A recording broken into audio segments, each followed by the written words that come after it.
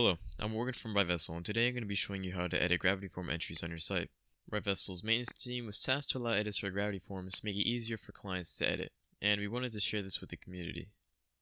First, you want to log into your WordPress dashboard, then go to the Plugins menu on the left-hand side and click on Add New. On the Add-ons page, go to the top right search bar and type in Gravity Forms Edit Entries. Find the correct plugin made by Team Vessel. After you find it, click on the Activate button to turn on the plugin. Once you activated the plugin, go to Forms and click on New Form. Create a new form so that you can test the plugin.